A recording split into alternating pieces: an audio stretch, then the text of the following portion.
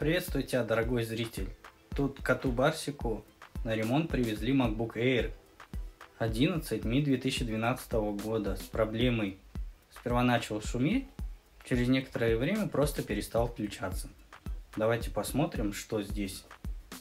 И попробуем это исправить и отремонтировать, восстановить. И наш кот Барсик как раз нам поможет в этом своим советом дельным. Привезли данный MacBook Air на диагностику, сказали, какое-то время работал, отключался, шумел очень сильно, зависал, перезагружался и тому подобное. Сразу после того, как я открыл сумку, увидел неоригинальный дубликатный блок питания и уже понял, в чем дело. Вот. Но сейчас он вообще не включается. MacBook Air 11-дюймовый. Очень классная версия, я сам таким пользуюсь. Вот. Левый уголок замятый, как мы видим. Нажимаю кнопку включить, и он, да, действительно не включается. Посмотрите. Сейчас как раз я вам наглядно покажу, к чему приводит дубликатный китайский блок питания и какие последствия после использования данного блока. Я очень не рекомендую использовать дубликатные блоки питания, только оригинальные. Вы можете использовать дубликатную батарею, но блок питания всегда используйте только оригинальный, родной. И мы начинаем раскручивать нижнюю крышку отверткой пенталоп 1,2 мм. После того, как выкрутите все винтики, следует в первую очередь отстегнуть шлейф батареи. После того, как я снял нижнюю крышку и увидел, что ранее данный MacBook Air разбирали. Видите, нижняя крышка, она чистая. И есть следы от того, что протирали ее влажной тряпкой. Вот он шлейф батареи. Тянем его на себя и отгибаем в сторону.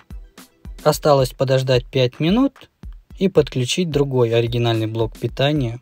По идее, ошибки должны уйти, и он автоматически должен запуститься. При условии, если SMC у нас живой и не успел пострадать от данного блока питания.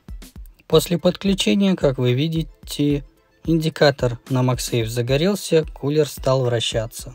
Был услышан гонг, и MacBook начал загружаться. Блок питания, сверху который вы видите, это родной. Просто для демонстрации использовал. Вот видите, индикатор как бы перешел в заряд. MacBook включился и работает.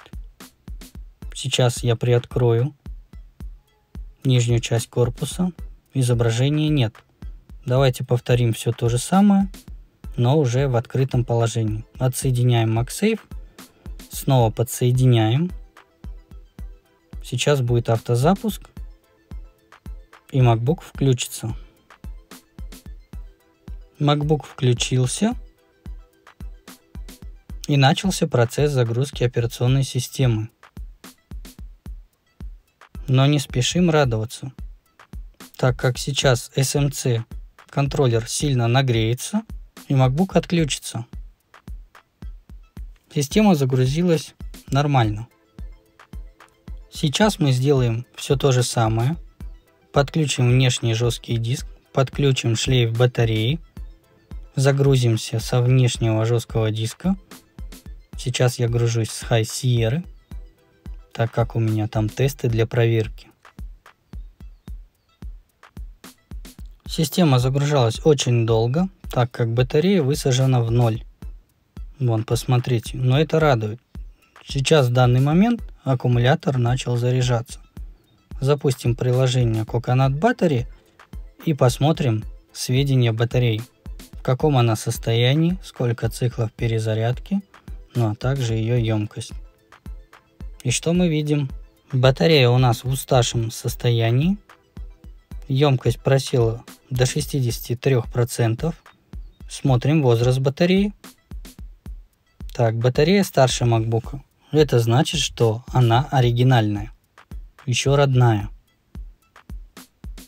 1105 циклов перезарядки.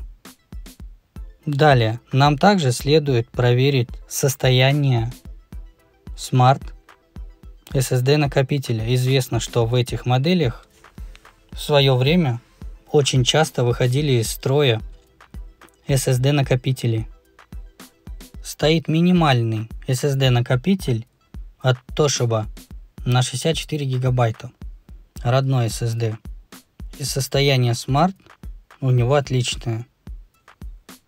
2456 часов наработки.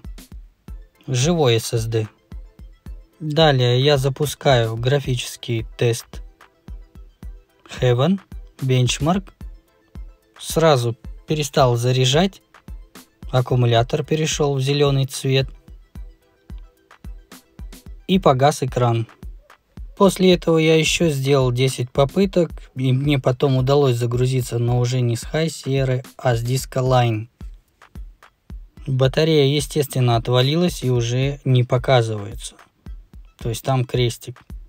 Программа Macfan Control показывает бесчисленное количество датчиков фан и не отображает обороты. То есть у нас проблема с SMC.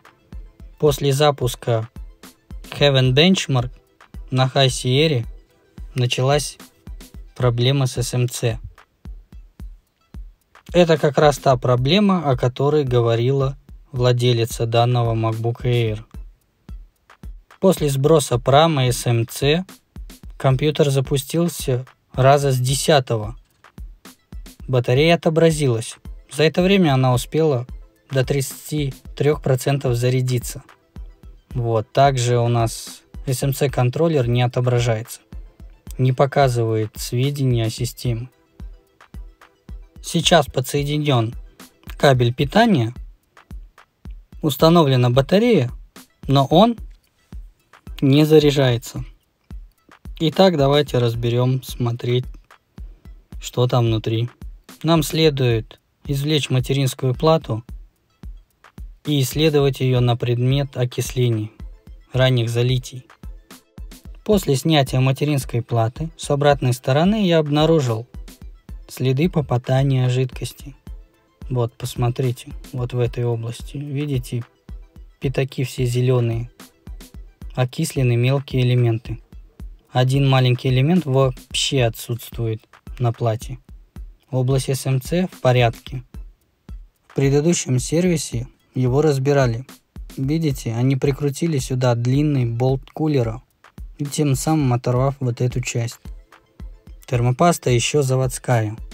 Непонятно, зачем снимали материнскую плату. И при этом не заменили термопасту. Больше следов окисления на материнской плате я не обнаружил, кроме одного места.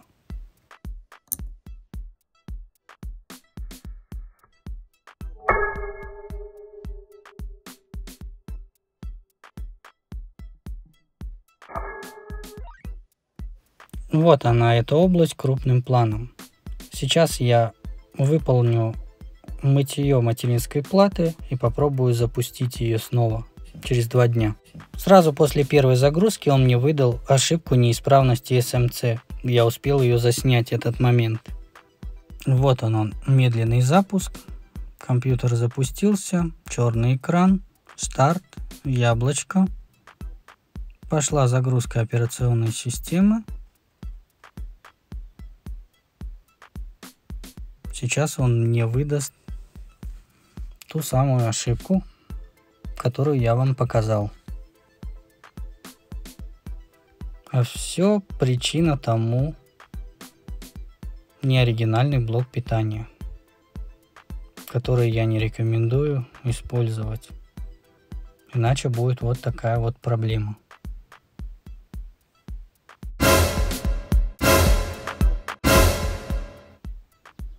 А вот на этом кадре я как раз устанавливаю материнскую плату в корпус, прикручиваю ее на винты, подсоединяю всю периферию, также использую термопасту Arctic MX4, потому что она очень подходит для маков. Все соединяю, подкидываю батарею и включаю. Извлекаем материнскую плату из корпуса вместе с пауэрборд платой, кулером, радиатором и шлейфом между ними.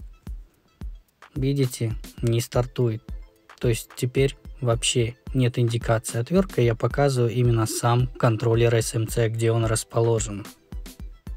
Еще одна попытка, через некоторое время спустя. Подключаем кабель питания. Нет никакой индикации. То есть у нас SMC окончательно устал. И его следует менять. Чтобы его поменять, нужна паяльная станция, а также сам чип. И в будущем нельзя использовать данные блоки питания. Диагностика выполнена успешно. То есть нам не удалось его починить обычными средствами без пайки. Вот, у нас получается два варианта. Либо менять целиком материнскую плату. Второй вариант – починить данную материнскую плату.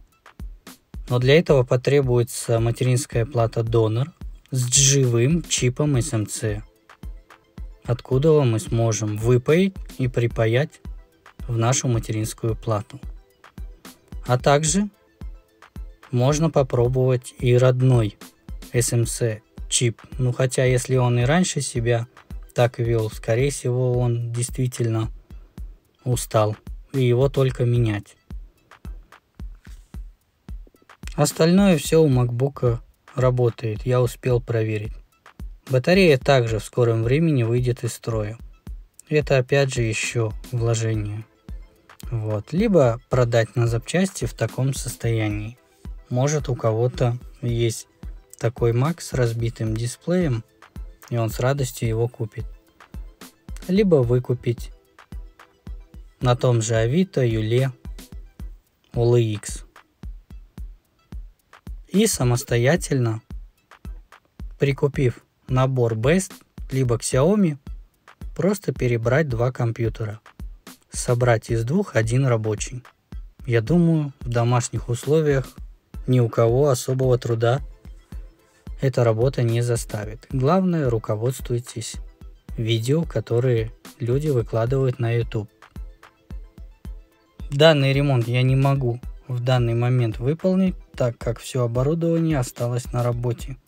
Из-за карантина у меня нет доступа, чтобы поехать забрать паяльную станцию, флюсы и все необходимое.